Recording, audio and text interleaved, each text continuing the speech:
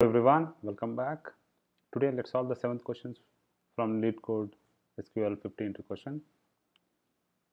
The problem statement is very simple. They have given two tables. Table one is sales, the another table is called product. All we have to do is we just have to print out the sales for the product. The output is write a solution to report product name. Product name is in product table. Year is in sales table, and price is in sales table. So it's a simple join. So they are asking us to write a solution for each sales ID in the sales table. So for all the sales which happened, basically all the sales IDs in the sales table. So if you see here, there is a sale ID 1, product ID is this, the name of the product is for 100, it's a Nokia. So we have to print this information. Product ID again 100 for sales ID 2. We have to print this as well. This is what it is, 200, which is this.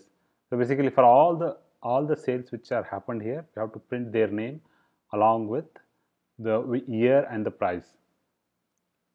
If you see this product, Samsung, there is no information about that in the sales table, so we don't have to print that. Because there is no information, there is no, basically Samsung product is not sold. Nokia and Apple got sold. How do I know? Based on the product IDs. So if there is any information with the product sales ID as 10, let's say, and the product ID is 300, and the year could be anything, and the price could be anything, so we would have printed that as well. So the output is based on the inner join. So what is inner join? So we have to join these two tables on what key?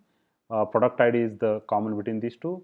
So we'll join based on this table here. Product key is equal to product ID of sales table is equal to product ID of product table.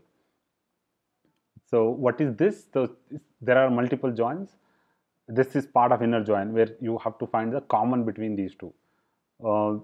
If you see here, if you do a right join, for instance, so you will get this information as well. But for values which are not there, you will get null. So if you do left join, you will get all the information. Values which are not there here in this table, you will get null values. This is purely inner join. So let's write the code. I'll just say from, let's say I'll just take, instead of sales, I'll say instead of select, I'll start with from sales S. We just have to join product P on what? On S dot S is this product ID equal to P dot product ID. Now comes, you just have to select the way they want the output to be. Select, they want the name to be first, product name is in products table, P dot product name, comma.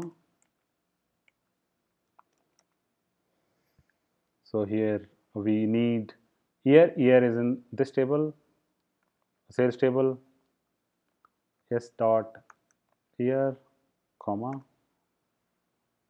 and they also need price. Price is also in sales table, price.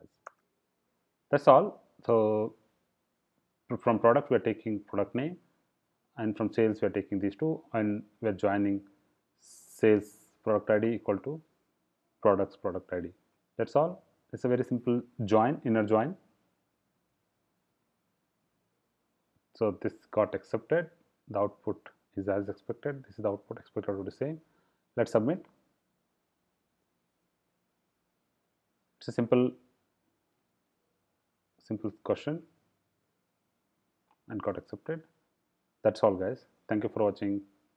See you in the next video.